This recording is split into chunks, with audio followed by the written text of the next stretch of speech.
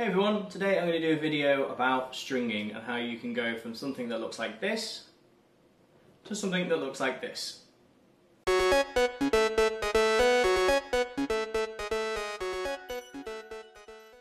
So stringing is a really big problem in FDM 3D printing. It's basically where you get strands of filament between parts in your print that aren't supposed to be connected. So they basically look like they're connected by strings.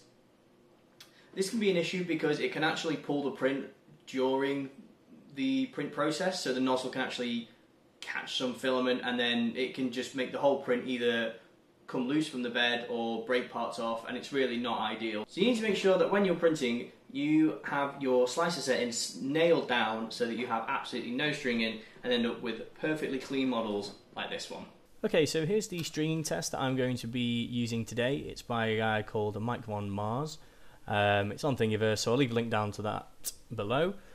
And what you want to do is throw this into your slicer, and then you want to go down to your material settings. This is where your retraction option will be. If it's not there, then just go to the settings, search for retraction. You can see you just need to enable these two settings here. So once you have that enabled, these are the settings that I use to show how bad stringing can be in that first model, and with retraction enabled, these are the settings I used: 5mm retraction distance, and the speed that it will retract at will be the same as the print speed. So what I would recommend is always making sure that your retraction is enabled if you are printing with rigid filaments such as PLA, ABS, PLA plus, all the sort of variants of those. If you're using flexible filament, I strongly advise that you disable retraction, because I believe this can just result in backlogs and clogs and all sorts of mess around the stepper motor of your extruder. So if you're printing with rigid filaments, have your retraction enabled and you should be good to go. So another important thing when it comes to stringing is making sure that you've got your filament's temperature set properly. You want to make the reason that you want to make sure that this is set to the best that it can be for the particular filament is because if you have the nozzle too hot for this filament, it's basically going to ooze excess filament out of the nozzle when it's not printing, and ensuring that you have that ideal temperature set can really help reduce that. So if you're finding that you're actually having a lot of stringing, I'd recommend that you increase the retraction distance.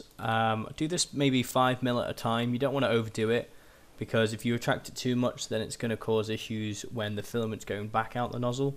So just slowly increment it until you see that your strings are considerably reduced.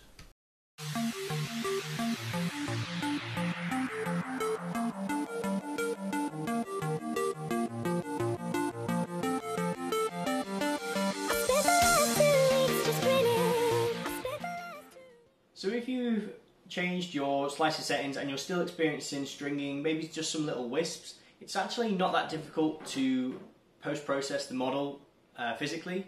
You can just cut off the excess and then use a heat gun to melt away the wisps. I haven't personally tried this, but I know through many people that it is a great way and a quick way to sort any remaining filament wisps that you have on your prints. So that's it for today's video, guys. I really hope this video helps a lot of people. If you liked it and enjoyed it and it helped, give it a thumbs up. If you have any comments, leave them down below. Subscribe to the channel, and hopefully I will see you in the next video. Cheers.